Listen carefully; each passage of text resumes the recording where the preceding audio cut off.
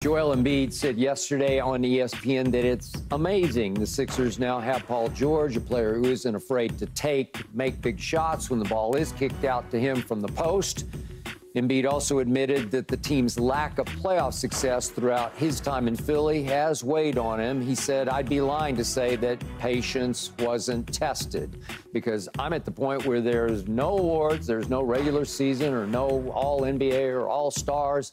It's going to change the way my legacy is." Well, there's a few things that can change it, but the main one is the championship.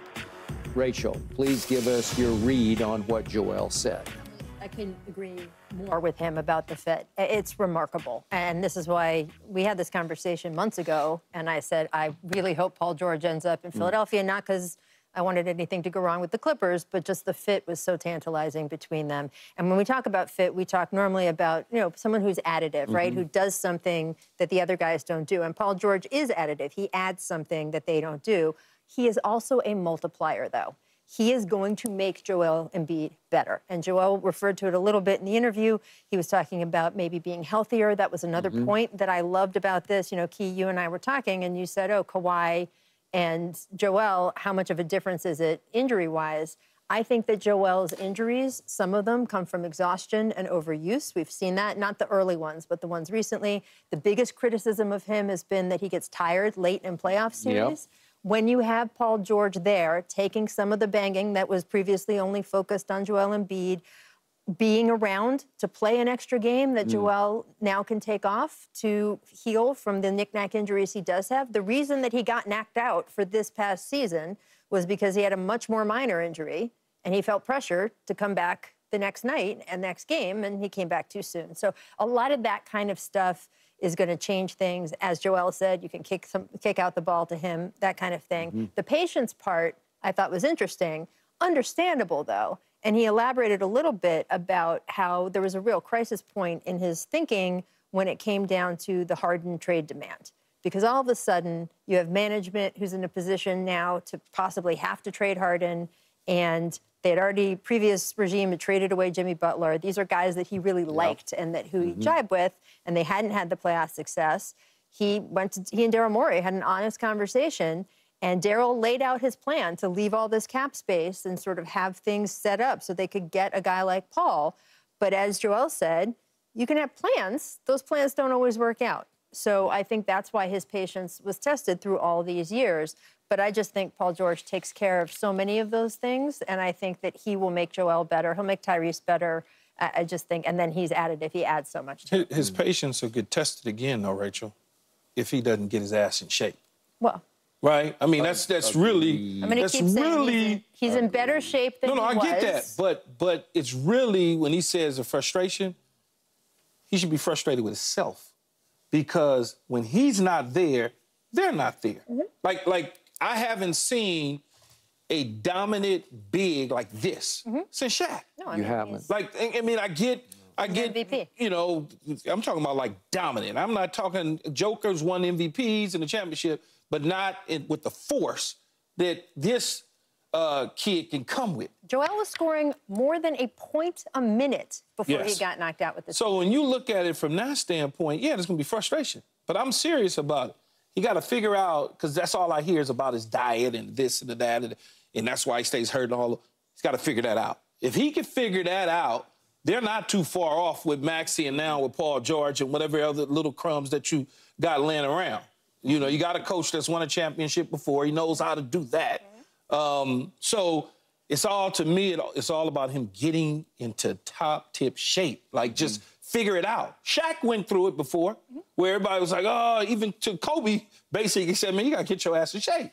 And then once he got in shape, he was a different dude. It was over. And this is the same thing that applies to Joel Embiid. Yes, getting Paul George is huge because it allows him, much like you said, Rachel, if he needs a minute or two rest, he doesn't have to, a night or day or whatever, doesn't have to. Imagine if they would have let him rest a little bit more against the Knicks and they had a Paul George to go along with a Maxey. They probably come out of that thing clean. Maybe come out of it cleaner. I mean, that's just, Embiid tried, but he was bangs out there on one leg and still giving him fits. So I start with the health part for him, though. He's got got to get his butt in shape to stay healthy. Yeah. So I chuckled at Joel's line about my patience has been tested in the postseasons. Well, trust me, the patience of everybody around you has been even more tested. Yes. And I'm so with you. I am his biggest fan and sometimes his harshest critic constructively because I see so much there. And it's going to come and it's going to go and it's going to be over before you know it and he'll be too old. But he's in his prime right now.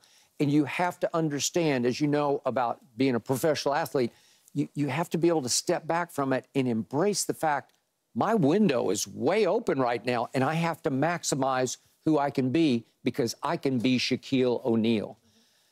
I was the MVP. I thought he could have won it 2 years in a row. I thought he could have won it the previous year from Joker. But the point is, this is the time. You got it. And Daryl Morey keeps saying, well, okay, let me try this, and I'll give you this. And James Harden didn't work. Okay, so I'll go get Paul George. And I love this team, man. Like you say, the fit is great. Tyrese has come into his own. I like Caleb Martin. He'll fit for them. All Caleb the pieces. Martin is not a crumb. No. You say the crumbs that they have on the rest of the roster. Yeah, not a crumb. Not a crumb. When you mentioned in the Sixers, you mentioned in 3 people. I'm just saying, not a crumb is all. I'm going to say this again. Joel Embiid is in better shape and has better off-season habits than he used to. That is just a fact. Well, that may not be saying a whole lot, but whatever. Does he have another gear to go Yes. to? I certainly could. good I'm not thing- an expert in that, but certainly it seems as if he could. And I do think that Paul being there is going to help him keep sort of in better shape all the way around. Absolutely. Okay, because his seat just got a little hotter because at some point you're going to step back and say, hey, they keep giving you you got all this swirling around you. Now you gotta be right. We'll take him. Yeah. Well, would you? Is that what you're angling toward? He'll flame out in Philly and wind up in LA? We'll take you. Come on out west. Okay. All right. In a moment, Dan Hurley's new UConn contract appears to be, considerably less than what the Lakers offer him? Now, our honor and our pleasure to welcome in Davante Adams of the Las Vegas Raiders. Davante will be featured in a Netflix docuseries that drops tomorrow. It's fittingly called Receiver. Good morning to you, Davante. We appreciate you. Could you please start us off by giving us some idea of what Receiver is all about? Well, I'm sure most of the audience probably heard of, at least if they haven't seen the quarterback. So it's a little bit of a spinoff of that. Only difference is this one is a lot more interesting, obviously. Got some of the most dynamic players in the world getting together. Me, JJ, George, Amon-Ra, and Debo.